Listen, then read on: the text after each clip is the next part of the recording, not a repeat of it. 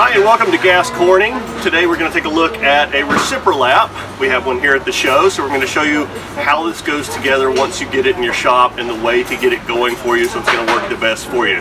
So let's dive in and take a look at what's going to happen when you unpack this. Here's your Rociprolap after it's unpacked. The first thing you're going to want to do is take this wheel head off. You can see you got little divots in here. This is where your pieces will go. What shakes and rotates and grinds your pieces. So it's easier to have at least two people to take this off. If you have a very large one, you're going to have a couple of people take it off. It lifts right up. You're going to want to take it off, lean it over. Now you'll see on the raceway for your pan, it comes with packing grease. This does not stay on this pan. It will not work well if you leave the packing grease on. You do want to remove this. So that's one of the first things we're going to do is go ahead and wipe all this packing grease off the raceway. We'll get it nice and clean. So once your raceway is clean, the next thing you want to do is take your steel plates, you'll have 6 of these, and put one in each of your little bearing keepers around the base of your Rociprolap. Now once your steel plates are in, the next thing you'll have are nylon balls. The nylon balls, 2 of each in each bearing keeper here. You want to fill just over the top of the plate with about a 40 weight oil. That's about all it takes. You want these to be lubricated as they'll work. I'm not going to show that right now because this is a display model for the show, but you do want to make sure you get oil in these bearing keepers, otherwise your Rociprolap will not operate correctly and you'll wear out these nylon balls extremely quickly. So once you have your nylon balls and your steel plates in and you put your oil in, now you're going to want to put your plate back on. Also a 2-person job. So once you get it on, you'll see that it runs quite smoothly all the way around. You have a plug system here with a switch. Once you switch that on and have it going, it'll vibrate and rotate and grind your pieces quite nicely. And we'll show you how that works on an older model right now. Now that we've seen how a Rociprolap goes together, we're going to take a piece that we have cast here. This is a piece of lead crystal, the F2 material that we carry, that we've cast in an oven. It's got a fair amount of weight to it. It's probably about 5.5 pounds, so it should be enough weight distributed in the Rociprolap to be able to grind down our kiln shelf texture here. So to give a nice polished bottom, we want to polish both sides of this so the top part looks pretty good. The bottom part has a lot of the kiln shelf texture on it. We're going to do this in a Rociprolap because it's very difficult to do a large flat heavy piece like this on a flat lap. So we're going to put this in the Rociprolap with some grit, get it going, and it'll show you how well it works to try and grind down surfaces like this. So the first thing we'll add to our Rociprolap is some water. Now you want enough water in here so it's not going to dry out as it's grinding, but you don't want so much water that you're going to create a whole lot of splashing. It's going to create some splashing anyway, so that's unavoidable. That's why you have the nice splash guard in here. And Rociprolaps can kind of make a mess, so you'll have to get used to that. The next thing we add is a little bit of grit. That's probably a lot of grit. That's going to move around and you'll see how that works. Now we'll take our cast piece. Here's our cast glass. You can see our kiln shelf texture on there. And then I'll put it right in our Rociprolap. Now the newer Rociprolaps will actually have a switch on them. Ours is just going to plug into the wall. You can also set these on a timer so you don't have to really babysit them at all.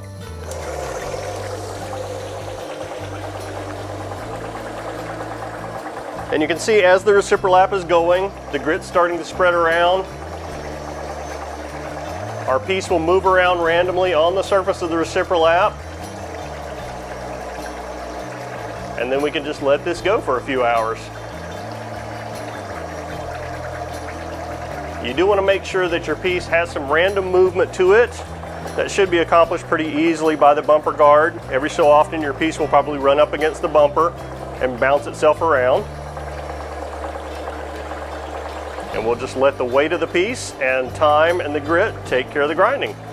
So our 60 grit in the Rociprolap has been moving for about 3.5, 3 3/4 hours right now.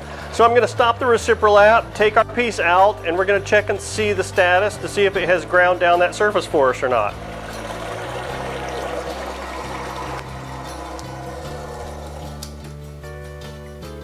It's looking almost I can actually see we've still got a corner here that has not been ground yet. So I'm going to put this back in our Rociprolap for a little bit longer.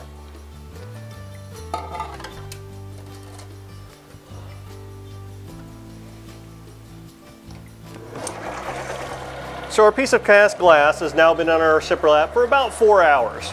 That should be good enough to hopefully get this all the way down. So I'm going to turn our Rociprolap off, take my piece out, and we're going to check on it.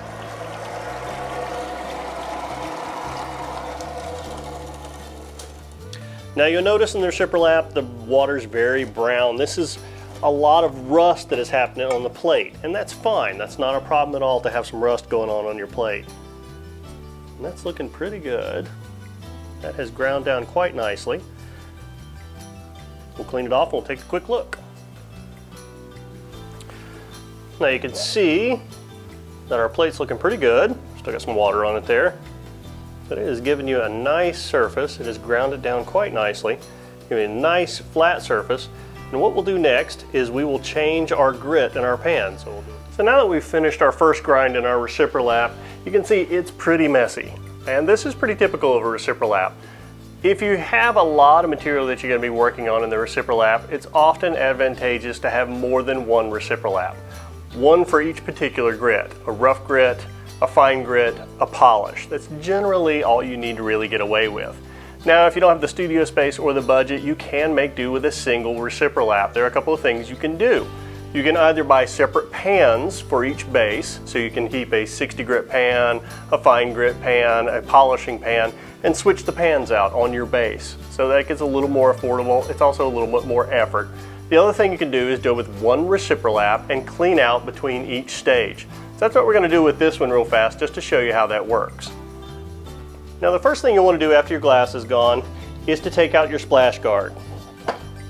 This is easiest to take outside and hose it off. It's pretty nasty in there. You've got a lot of grit in there, a lot of different things. You want to get this cleaned out before you put your next stage in here. So we're going to take that out. The same thing applies to your bumper ring.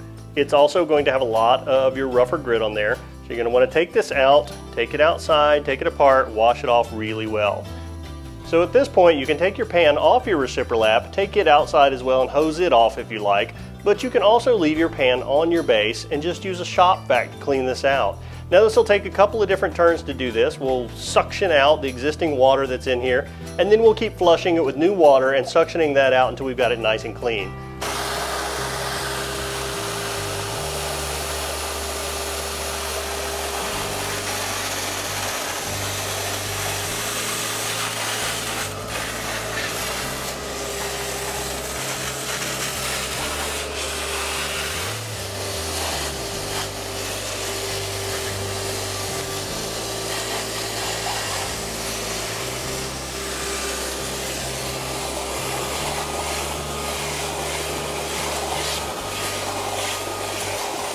Now you want to be sure to really clean out the Rociprolap extremely well between grits.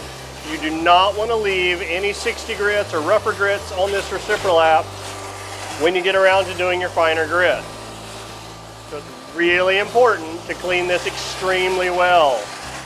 Now once you feel like you've gotten a lot of the material out, you'll want to go over this again with either a plastic bristled brush or a sponge with a good soft scrubbing part on here. Now if you use a sponge, you do want to use one sponge for every grit. Don't cross or you'll cross-contaminate. You want to try and get in all these little divots and scrub all the way around just to make sure you've gotten everything out. So we're going to do that real quick now.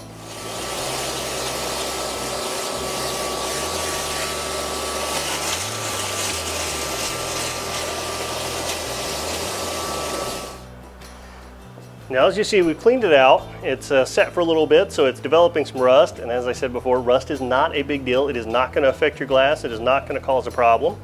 So again, we're going to put some water in here. Enough to fill the pan. Now I'm skipping over to a 220 grit. Now here's our piece that we have ground with our 60. Now we're going to go in with our 220. We're going to let this go for a little while.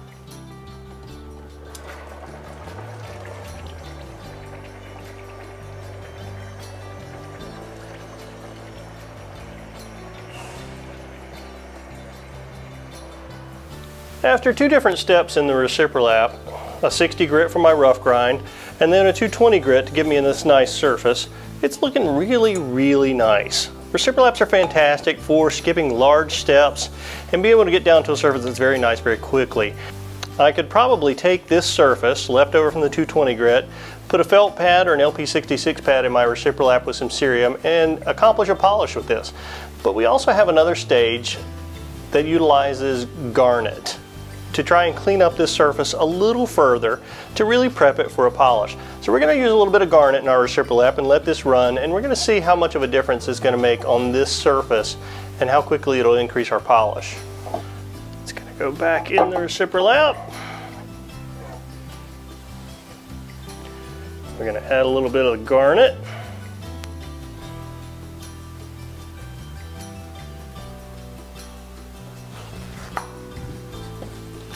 And let it go.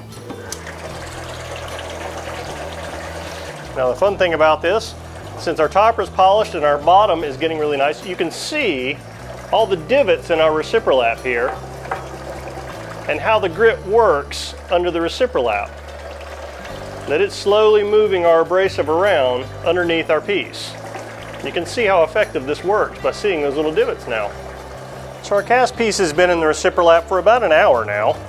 Let's see what the garnet's done to it by now. I know that's not a tremendous amount of time for the piece to be in the Rociprolap, but we're going to see what the garnet's going to do to it. Well, and there's the problem that you have when a piece is really, really flat, is it wants to stay. Oh yeah. Now here's an intriguing issue you might run into. We have a very large flat piece in our Rociprolap, and it is ground down very, very flat because the Rociprolap is also very flat. The problem comes in when you have two very flat pieces, they want to make a joint, which means this does not want to come up out of our Rociprolap. And this might not be uncommon with your pieces. So what we're going to do is we're going to suction everything out of our Rociprolap here, and we're going to try and use some compressed air to get the piece to release itself from the bottom plate of the Rociprolap. So first, now that we have most of the water out of our pan, we're going to take some compressed air and we're going to find some dimples in our Rociprolap that our pan is under. And you can see how the air is spreading. And hopefully, releasing our piece.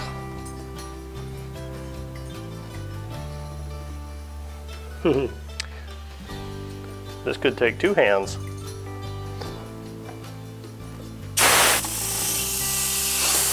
There we go. Now you want to be very careful when you do that, as this is a metal pan, and if your piece jumps around a lot, you're going to knock a lot of chips out of the edges of your piece. Now, this one came loose pretty easily, but you can see how a large flat surface ground on a Rociprolap gets very, very flat and wants to stay on there. Compressed air can be your friend sometimes. The final stage in our Rociprolap will be the polishing step. And for that we're going to utilize a synthetic felt pad. Now you may be able to see in this some of the little perforations. You can see all the little holes in the pad. Now you can use our synthetic felt pad in the Rociprolap, or you can use our LP66 material in the Rociprolap. Any of the polishing media that we carry you can use. We'll utilize this synthetic felt along with some cerium oxide to do our polish. Now your Rociprolap will come with a sort of green astroturfy type material. That's going to be good for polishing lapidary type work, but it's not going to work with your glass. You will need to use either a synthetic felt or the LP66 material. Now this is a 24-inch Rociprolap, so I have a 22-inch felt pad. It is magnetically backed, so it will sit down into our Rociprolap with a little bit of room to spare, so you do still have your little trough around the edge of the Rociprolap for the water and cerium to reach. Now you want to try and cover your felt pad with enough water so it covers the pad and gives you a little bit of room, and it will absorb a little bit. Now the cerium step is going to be a little bit messier because you are going to have a little bit more water involved in that. Here's our glass piece that we're ready to polish. It's got a nice surface to begin with, so it should go pretty easily. We're going to stick our piece into our Rociprolap here onto our felt pad. Take a little bit of cerium, It's not going to take a lot of cerium because it is going to recycle itself in here. Now, the very first time you use your felt pad in your Rociprolap, you may need a little bit more cerium in there because it's going to absorb some. But for the most part, it's going to recycle the cerium. So you don't need a tremendous amount of cerium in there. It's not going anywhere. Turn it on.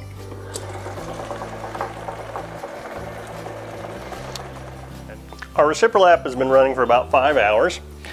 Just shut it off. Oh, and that's sectioned in quite nicely. I'll wash this off and we're going to see how well it did after 5 hours. So after about 5 hours time, this is a pretty good polish. Now I've still got some corner issues. I don't know if you can see it. Hasn't quite reached some of the corners yet, but the majority of the piece is a very nice polish on there. As you can see, both myself and the lights. I'm going to leave this go for a little bit longer in the Rociprolap to see if it can get down to the corners. I am going to add just a little bit more water. You have to be very careful at the polishing stage to make sure it does not dry out, as your felt pad will absorb quite a bit of moisture. So our Rociprolap's been running about 8 hours now with the cerium oxide. We're going to give it a break and we're going to see how well this has been polished. Now again, when you're using a felt pad and cerium in your Rociprolap, you really want to pay a lot of attention to it. You don't want this to dry out and have your piece get stuck to the felt pad underneath. That could be very, very difficult to remove. So you do want to babysit it a little bit more when you're polishing to make sure it doesn't get dry. Now you'll see after about 8 hours in there, that is an absolutely spectacular polish on there. Super tight, nice edges, very, very flat, beautiful polish on this piece. It's the power of a Rociprolap right there.